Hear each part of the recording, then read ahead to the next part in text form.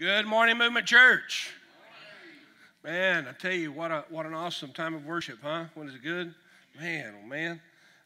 Already had one service and excited about this one. Really excited to kick off this series. They asked me to start it and to kick it off. And man, it's an honor for me to get to kick off a series. Nothing in your life, nothing will influence your life more than your emotions. And today, we're going to be talking about, the series Unbreakable, but I'm going to talk to you about grace-empowered emotions, because here's the deal. You either live your life, based on what you can do, or you live your life based on what God did. And I don't know about you. I know what I can do because I can look at the weaknesses in my life and the bad things in my life and know that's what I did. That's how good I am. Come on.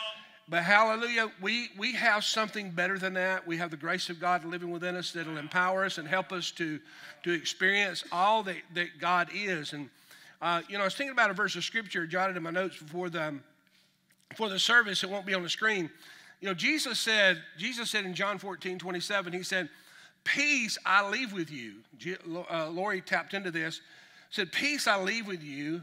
He said, this peace that I'm leaving you is not as the world gives. I'm giving you something different. I'm going to give you something that will last. I'm going to give you some peace that will go beyond your circumstances, that you'll be able to have peace when the storms are raging in your life. I'm going to give you a peace that passes all understanding, as Paul said. And then Jesus said in Luke 21, I love this verse, he said, verse 26, that there would come a time where people's hearts would fail them. Now, he's not talking about the one that pumps blood, but he said men's hearts would fail them because they would start looking at the things that are coming upon the earth. Now, if you look at what's coming up on your life, you will never be able to live in peace. But there's got to be something that Jesus was talking about that we can look to and look at in order to have peace no matter what's going on in our life. Because, Jesus said in another scripture in John, he said, in the world, he said, you will have tribulation. But he didn't stop there. He said, be of good cheer. He said, I've overcome the world. So he gives us some real clues to this, and we're going to talk about this, how that we can have peace no matter what's happening in our lives. So today, before we end the service, I'm going to give you three things toward the end of my message here that's going to help you identify or tap into how you can live with grace-empowered emotions. God wants you to live a life full of peace, life full of joy, a life full of happiness. Listen to what I'm saying, regardless of what's happening in your life. Listen, if you think peace, you're going to only be able to have peace when everything's perfect in your life. That's called heaven. And the only time everything's going to be the way you want it is when you go to heaven. Up until then, you got to learn how to deal with this stuff, okay? Now, this is what it says in Genesis chapter 2, starting with chapter 2, verse 7. It says, and God formed man out of the dirt of the ground, and he blew into his nostrils the breath of life, and man became a living soul. He became a social being. He became a creature with all kinds of emotions. And the Bible says that we're created in the image and likeness of God. So the emotions that you and I have are God-created emotions. Now, how we handle these emotions, it's up to us whether we allow the God kind of emotions to spring forth in our life. So we are a three-part being. Pastor Jill taught on this some time ago, not too long ago, actually. She brought this out, that we are a three-part being. We are a spirit, and that is the part that connects to God. That's the part of you that was made perfect when you received Jesus into your life. Hebrews 12:23 tells us the spirits of righteous people that have been made perfect. So thank God there's something perfect in your life. Your spirit is perfect. We don't always act perfect, but our spirit is perfect. And then we're a soul. We're a mind, will, and emotions. This part of you is being saved. This part of you is a constant, ongoing work. It's not a one-time experience. It's something that you continually have to work on. And that's what Romans says in Romans chapter 12, verse 2. Be not conformed to this world, but be transformed by the renewing of the mind. Now, when I first became a believer in 1980, I thought, now I don't know, you're not this dumb, but I thought all my emotional problems were going to go away. Yeah. How many of you realize they didn't? Matter of fact, I was angry. I lived a life full of anger, and all I realized after I got saved was I was now an angry Christian. And then I started mixing rules and regulations with it, and I become a legalistic angry Christian, okay? And then I was called to preach on top of that. So you can imagine what that preaching was like, okay?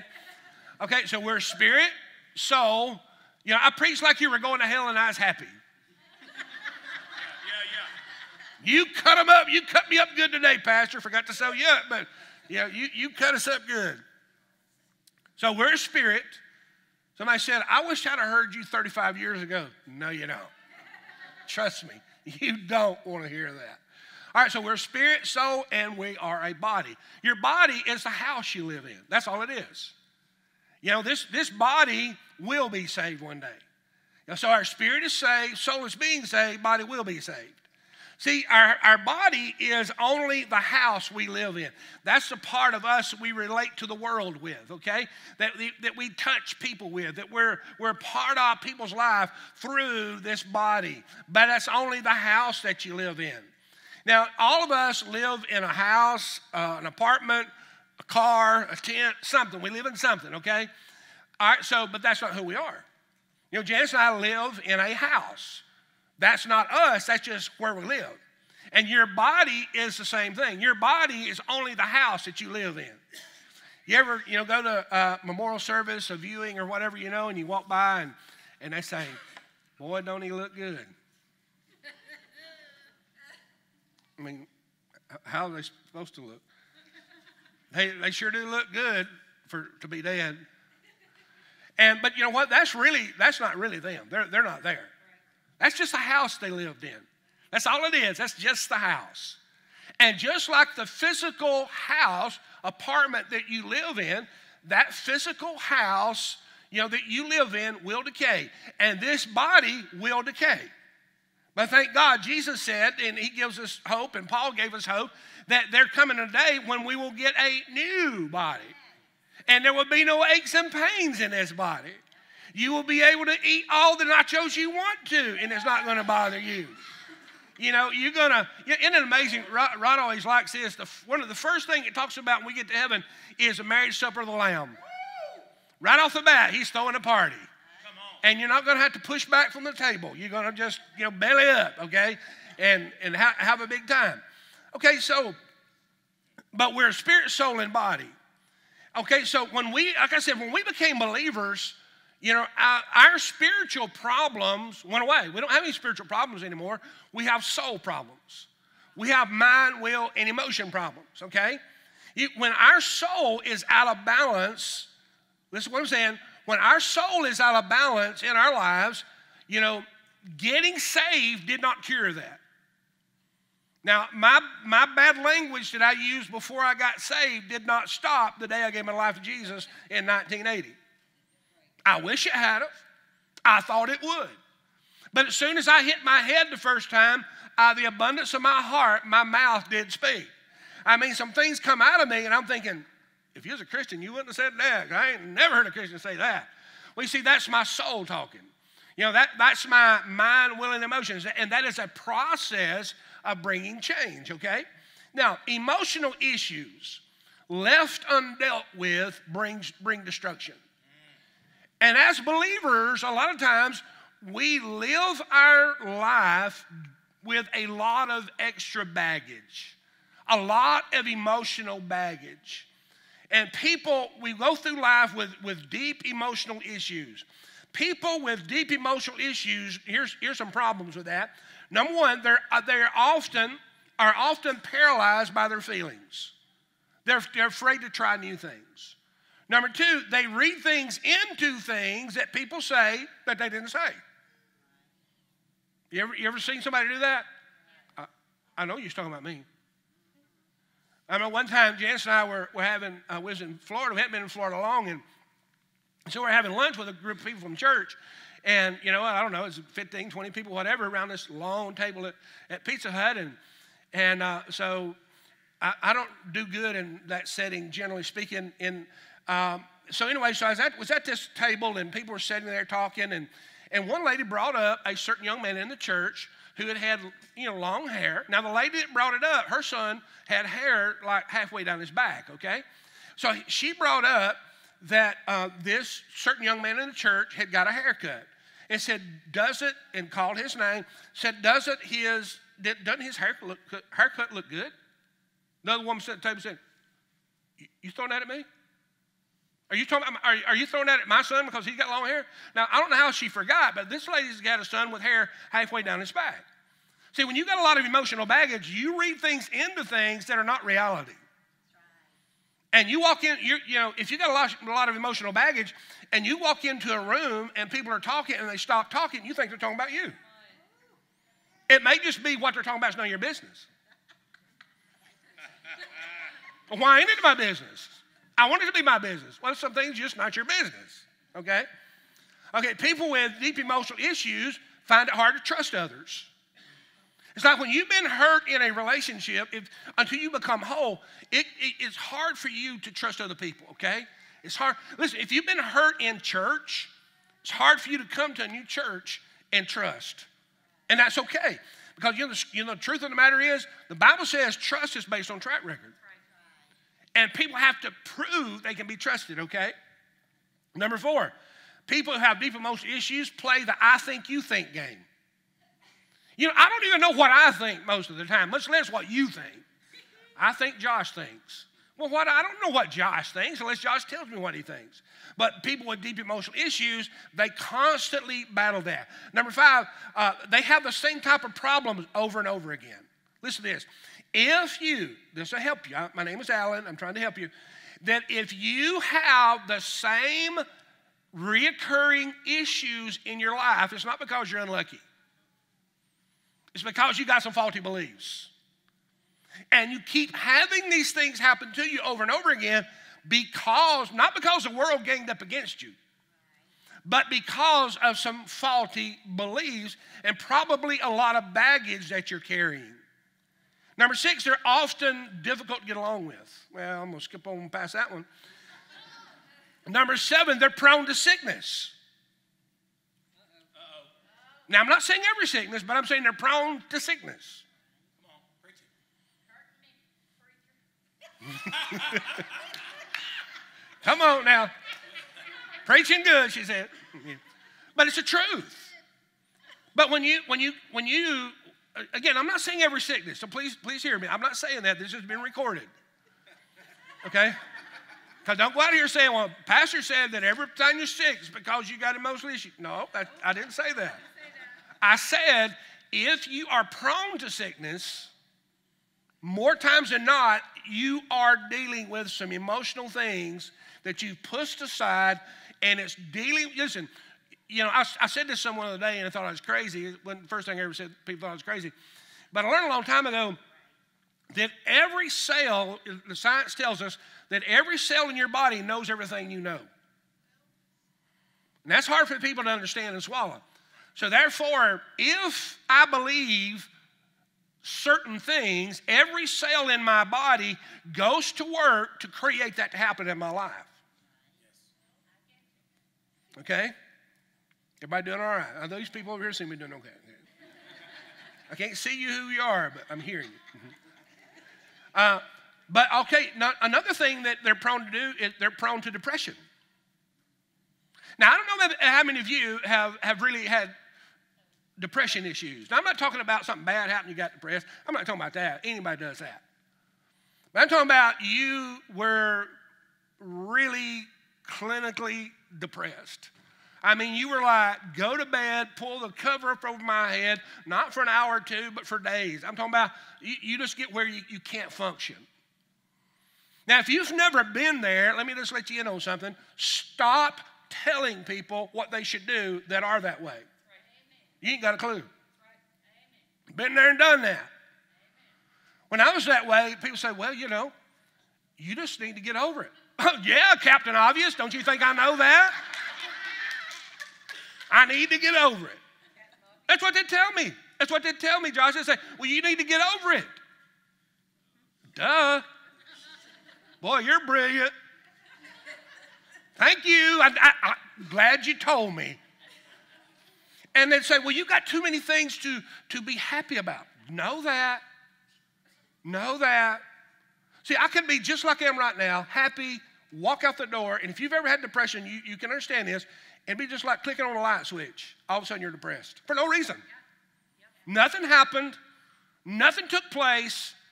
I don't understand all that, but all I know is that's the way I lived a lot of my life. And it's a sad thing. It's a sad thing to do. But see, I realized something. A lot of that was caused by a lot of emotional baggage I was carrying in my life. That's what I'm saying. Spirit-filled, tongue-talking preacher depressed.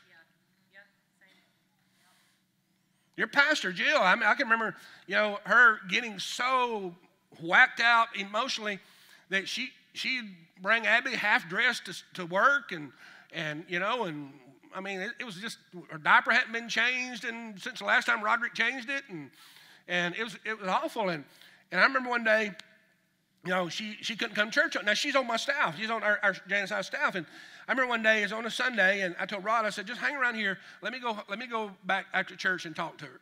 So I go back, and I will get there. I find her rolled up in a blanket and a ball on the couch, crying. And I remember just holding her and hugging her and saying, honey, we're going to get you through this. Whatever we have to do, we're going to do it. You're going to get through this. Been there, done that. You're going to come out of this. And thank God she did. And thank God she did. Now, so again, if you've never dealt with that, don't tell people you need to get over it. I'm telling you, that does not help them. It does not help them. So they're prone, to depression. When I was that way, I was really sick back in the 80s, going toward checking out of this life, dying, looked like and, felt like, wanted to, and all that stuff. And Lori wasn't born yet. Jill was young. And anyway, so I was in the hospital this particular time, and Janice tells the story much better than I do because it happened to her. But I was so depressed. I was sick. Now, I've always been a big guy, not necessarily as big as I am now, but I've always been a big guy. And so I'd lost so much weight that I could reach around my leg at the top, at the thigh, right there. So I was sick, dying, and on top of that, depressed. Okay, listen, tongue-talking, Bible-toting, word-speaking preacher. Come on, wow. See, that does not make you immune. So one night, and I've told this before, but I was so depressed, and I thought I was scared. I was scared I was going to die, and I didn't want to be at the hospital by myself because I was afraid I'd die and nobody'd be there to see it or something. I don't know what the deal was with that, but it's like Janice would go home, and I'd just drive her crazy. When you're going to get back? When you're going to get back? Good thing didn't have cell phones in, because she got a little bit of relief because she couldn't talk to me until she got home. It's about an hour drive. And so, when are you coming back? How long is it going to be? And da-da-da-da-da. And so, and it got where they wouldn't leave me by myself at the hospital. And so one night, in the night, I don't know what time, in the night, she had done everything. She had prayed. She had confessed. She had done all the stuff, And I remember hearing her tell it. She said, the rock of my life, the love of my life, I'm losing him physically, but he's checked out on me emotionally. He's not the guy I married. And so she said she went down to a little snack room there at the hospital, a little snack area, little tables in there, and said she just laid her head over, and all she said she could say for ever how long, for a long time, is she just cried, Jesus, Jesus, Jesus, Jesus. Let me tell you something. When you're desperate, you don't have to have formulas. God hears your heart. Well, she does that for ever how long, and so she comes back to the room. The next day, a preacher that I went to licensing school with when I was in a denominational church, he shows up to see me. Just shows up. No, he didn't just show up. He comes to see me, talks to me a little bit, says, I want to pray with you. He kneels down on my left side, lays his hand on me, and begins to pray in the Spirit over me. Now, I wish I could say, dun, dun, dun, dun, Jesus walked in, and I was raised up out of the sick bed and walked out of there whole. That didn't happen. But I tell you what did happen. Something changed in here. Listen to what I'm saying. Something's always got to change in here before it changes out here. And if I had not had that breakthrough, I wouldn't be here. Went through a major surgery in 87. I was on operating table 7.5 hours. I went through a major surgery in 1987. And had I not had that breakthrough, there wouldn't be a movement church. Yeah. Right. There wouldn't be a Lori Beth. I'd been dead before she came. I wouldn't, and so I don't know how I know how my life would have been, but I don't know how their life would have been. I'd been into heaven. But anyway, so this depression thing is something that if you do not learn how to deal with emotional issues, you'll carry it to your grave. But I've got good news for you. You don't have to. Number 9, they project their feelings on others. Number 10, they're more likely to take their own life. That's sad, isn't it? How sad it is when somebody takes their life. Here's some alarming stats. I'm going to read these really quick. These blew me away. Alarming stats on suicide. Suicide takes the lives of over 44,965 Americans each year. Suicide is the 10th leading cause of death among all ages in America. Wow. On the average, 129 people commit suicide every day. I think there's like 400,000 attempts that didn't succeed. We had a lady in our church in Florida. She and her husband went through a real bad divorce, and a lot of stuff happened. She tried to kill herself. And I remember she sat in my office when her failed attempt to kill herself didn't work. And I remember her telling me this with tears running down her face. She said, I can't even kill myself good. She said, I'm a failure at everything, even at killing myself. And it disfigured her body. It messed her up. I mean, it's just total tragedy. Okay, in 2017, men died by suicide 3.54 more often times than women. White males accounted for 69.67% of suicide deaths in 2017. Suicide is among males, that again, almost 70%, just white men. But suicide among males is 4 times higher than among females. I was talking to somebody of that. Now, I have heard of it. But I was talking to somebody about this at work, and I said, isn't that amazing? And then we sat there and we talked, as me and my niece, and she said, Uncle Al, I can't name but maybe 1 or 2 women that I've ever heard of that I personally knew that killed herself. So I can name you a bunch of men. Listen to me, guys. That's a warning sign. I mean, it's a warning sign for anybody. But the problem is, women are often just as depressed, but women are more likely to reach out for help. Guys, it doesn't mean you're weak.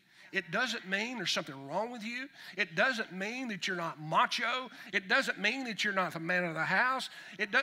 Listen, if you ever even thought about it, if you ever think about it, deal with it. Get somebody to help you. I mean, because we don't want you to be one of those stats. And I could have easily done that at one point. I could have easily done that. But you know the reason I couldn't? I looked at her, and I looked at her. Lori wasn't born yet. And I said, I can't give up. I can't give into this sickness. I can't give into this emotional problems that I'm having. With at least I cannot die without fighting. And that's one of the major things. You got to look at why you need to live. Let me tell you something, guys. I didn't say all this part in the first service. Let me tell you something, guys. Let me tell you. Your family needs you. You may feel like a failure. You may feel like that nothing you've ever done matters. You may feel like the biggest failure in the world. Let me tell you something. Your family needs you. Don't do it. Don't do it. See, when you read all the stats, it sounds hopeless, but through Jesus and our faith in Him, we can overcome. Nothing in our lives influences our lives more than the quality of our emotions, and nothing, in our life, nothing influences our emotions than the way we see ourselves in Jesus, or our sense of identity. Here's some questions that reveal the sense of identity. You know, what do you really, or excuse me, how do you really feel about yourself? Really? No, listen, don't answer that question how you think it should be answered, but how do you really feel? When no one's around to encourage you, how do you see yourself? How have you allowed your struggles to become your sense of identity? See, a lot of times people do that. They go through hard spots in their life, and they make that their identity. Like they're abused, or they like me, they had an anger problem or whatever, and that becomes their identity. You become known as the angry person. You become known as the abused person. You become known as all that. But let me tell you something. We may be the way we are. You've heard me say this a lot. We may be with the way we are because of what other people do to us, have done to us. But listen, we stay the way we are by our choices. Right. And I'm telling you, you are in a safe church where it's okay to have problems. Amen? Amen. Now, Romans chapter 12 says, here it gives us the answer. We got to become fully persuaded of our identity. Be not conformed, Romans 12:2, be not conformed to this world, but be transformed by the renewing of the mind, that you may prove or experience how good, acceptable, and perfect God's will is. See, now listen, get this statement. Beliefs are written on our hearts. Beliefs are written on our hearts when both emotion and information come together. Yes. Yes. That's what I'm saying. The way we write beliefs on our heart is when both emotion and information come together. Both of these guys, they have to come together. See, if you want to change your life for the better, you want to change your emotional state, you know, our capacity to experience life is never going to go beyond the way we see ourselves in Jesus. Now, this is what this says in 1 John 4:17. Herein is love made perfect or mature, that we may have boldness in the day of judgment or the day of decision. This is because as he is, not as he's going to be, not as he was when he walked, but as he is, so are we in this world. Now let me just take just a second and tell you this. As Jesus is right now is the way you are. What do you mean? Now this shakes religious people up, I'm telling you. You are as accepted by God as Jesus.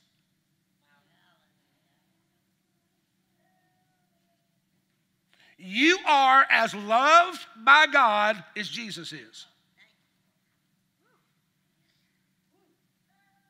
Listen to this. See, that's got to become our sense of identity. That's got to become our sense of worth, our value. Because when it does, it starts changing our emotions. See, the way I came out of the anger issues and the way I came out of the depression issues, yeah, thank God, and Lori mentioned it earlier, thank God for people that pray with us. And that guy prayed with me that day, and it sparked something in me. It's like jump-starting a car. You know, you can jump-start a car, but if you don't fix either the alternator or put a new battery in it, you got to jump-start it again. And so when you jump-start a car, you've got to find out why the battery's dead. And that's the same way it is with you and I in our walk with God. Somebody may be able to pray for us, but if we don't change our beliefs, we're not going to keep it. We're going to slide back to the way we were. Nobody can fix it for you. I mean, as great as it is to be involved in a church that teaches you God's unconditional love, if that does not drive your emotions, it will not help you. It'll frustrate you. As he is, right now, so are we. Man, not someday down the road when we get to heaven, but right now. Again, I say it again. You are as accepted as Jesus is. You're as loved as Jesus is loved. I mean, that's mind-blowing. That's beyond comprehension. But that's what the Bible says. And see, we got to write that truth on our heart, because when emotion and information come together, it changes us. This truth will change our emotions.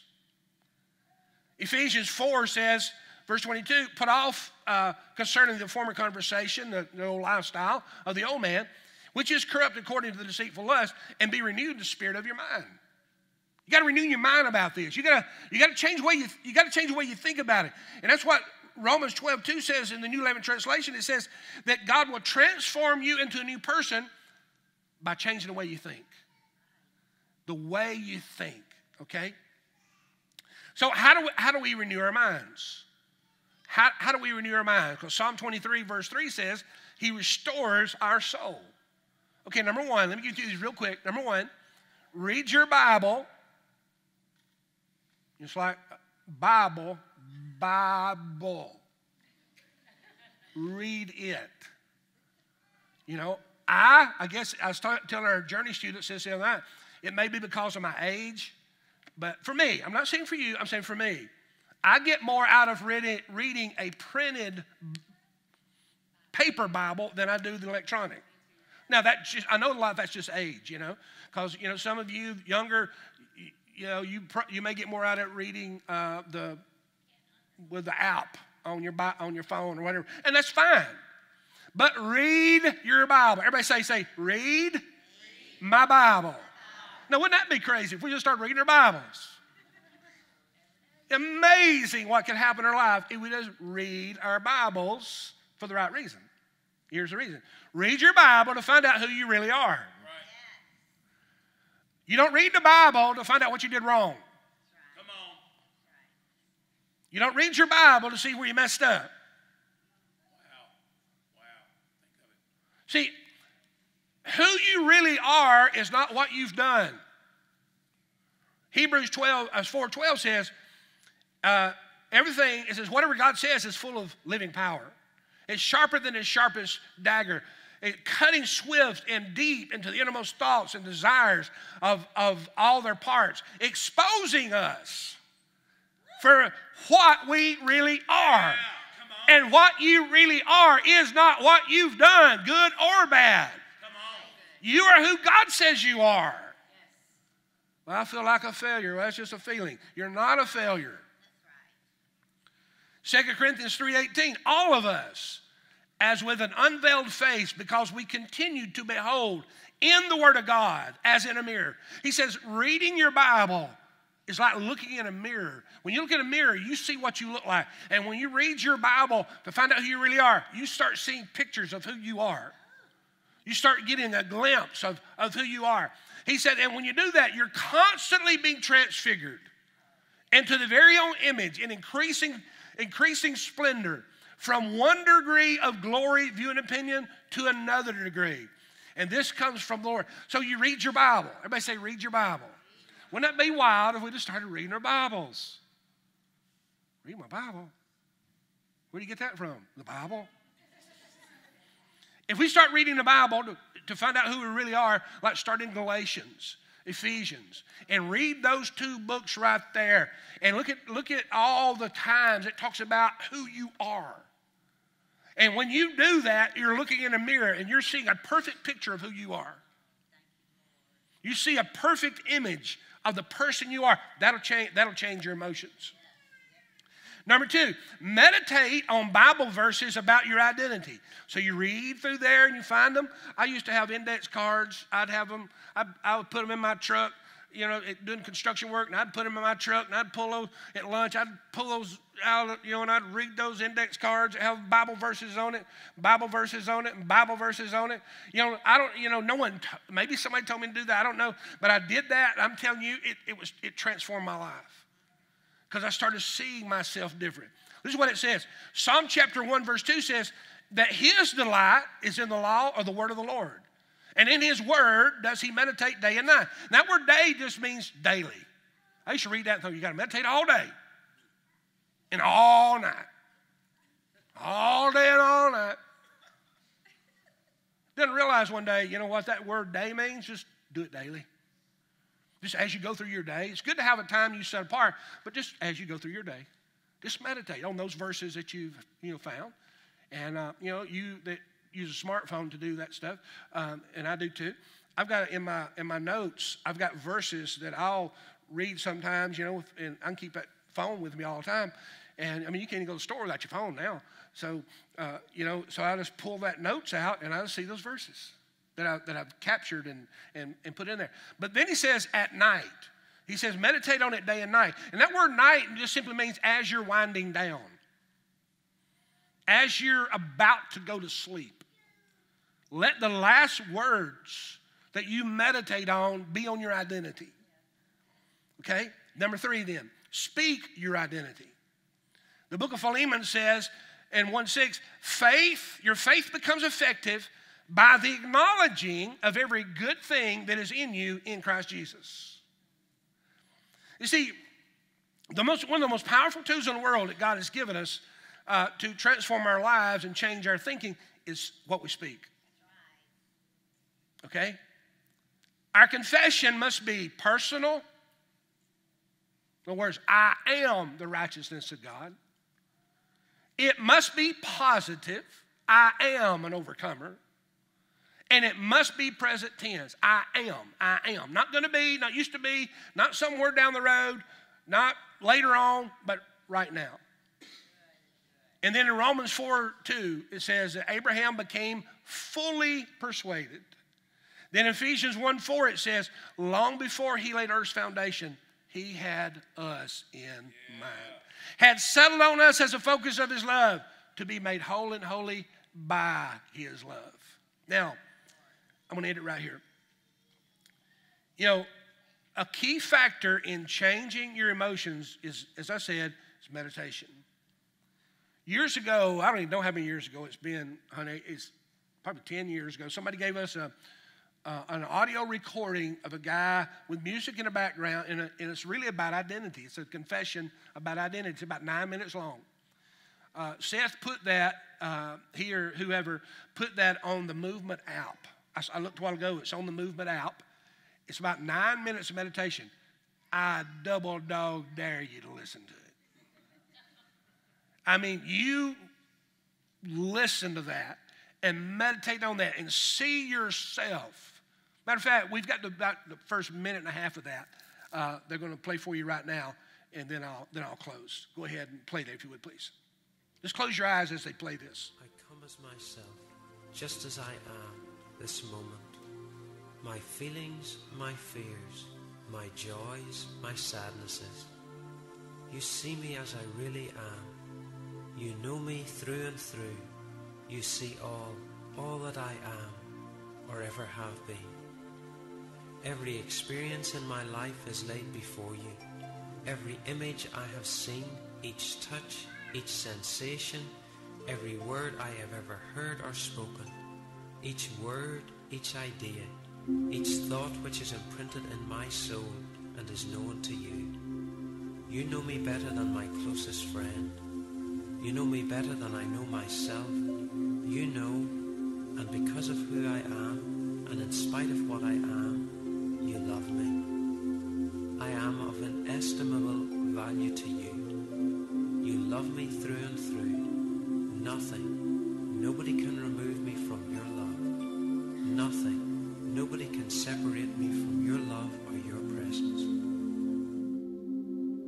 We heads bow just for a second. You know, I'd encourage you, please take some time and where it's quiet and listen to that. If you got headphones, especially, you know, put those headphones on and just listen to that and let God minister to your heart about your identity. You know, read your Bible to find out what's right. And I promise you,